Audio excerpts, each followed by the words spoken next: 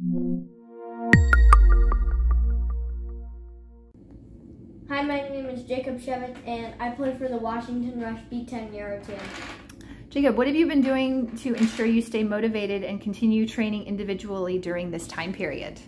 I've been thinking of the people who play levels above me and age groups above me, and I've been thinking about how and what areas they're better than me in. So I thought about the more I practice like those players and more consistently I practice, the better I become and the closer I become to being one of the strongest players on the field.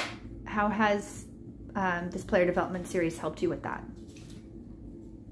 It has helped me by improving my ball control, my ability to check my shoulder for pressure, and my speed and strength in the game of soccer.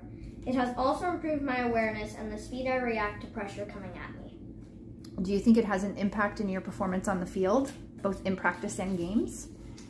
I think it improves my work on the field and during practice because, like I said in my last answer, I can react more quickly to pressure, and I can get my skills ready so that way I can dodge around them or get a pass around.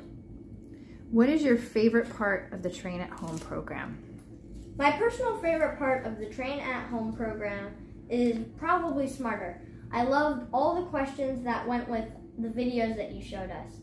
I also liked the video choices that you put in for the quizzes because there are a lot of really experienced players playing on really good teams in the videos. And what are your goals for the next season?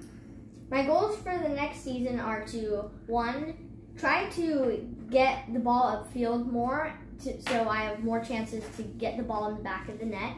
And 2, to try to practice more consistently and work on my skills in different areas.